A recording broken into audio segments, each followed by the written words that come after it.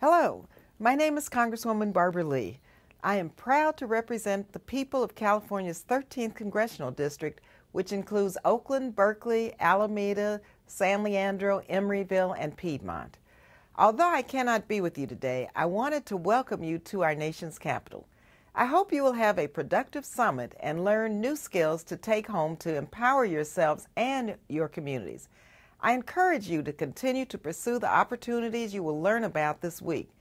More women, especially women of color, are needed at the table as we work to address our nation's most pressing issues. It is incredibly important that Black girls have a positive role model like the one I had in my role model and friend and mentor, Congresswoman Shirley Chisholm. Shirley Chisholm represented Brooklyn in Congress, and as the first African-American Congresswoman, she also became the first African-American to run for president. I first met Congresswoman Chisholm, or Mrs. C as we called her, when I was a young woman at Mills College.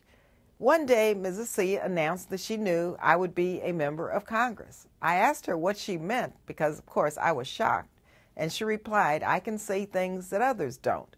In those days, I had an afro and big ambitions for a better world that I still hold today.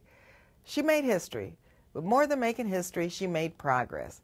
Later, when it was my turn to run for office, Mrs. C mentored and encouraged me along with other amazing women like Mother Ruth Jones, a woman entirely committed to social justice and her community, Maudel Shire, the godmother of East Bay progressive politics, and my amazing mother, Mildred Massey, and my two wonderful sisters, Mildred Whitfield and Beverly Hardy.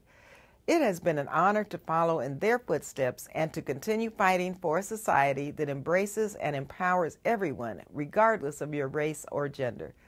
As you continue to pursue your dreams and goals, I encourage you to reach higher and work harder. Seek out mentors and devote yourself to your passions. Thank you for the opportunity to speak with you, and have a great summit.